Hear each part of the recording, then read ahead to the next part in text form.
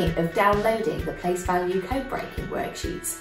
You really should. It's a fantastic way to help children recognise the value of each digit in a larger number.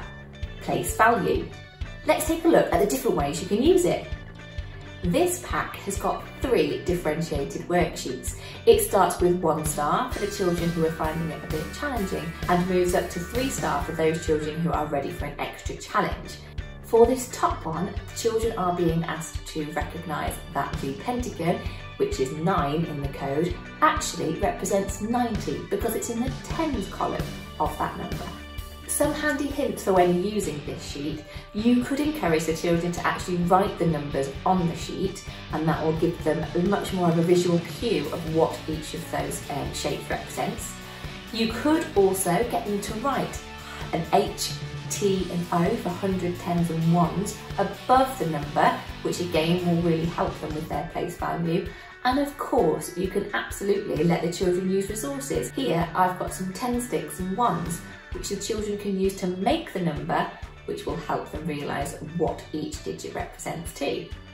There are also some really fun extensions that you can do with this sheet once the children have got the hang of it.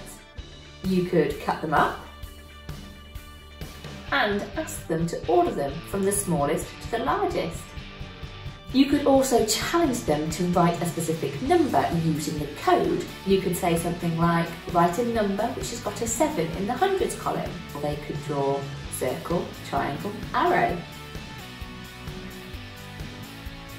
And I'm sure once they've finished all of that, they will want to have a go at making their own coded maths, either with addition or subtraction, or just writing some numbers.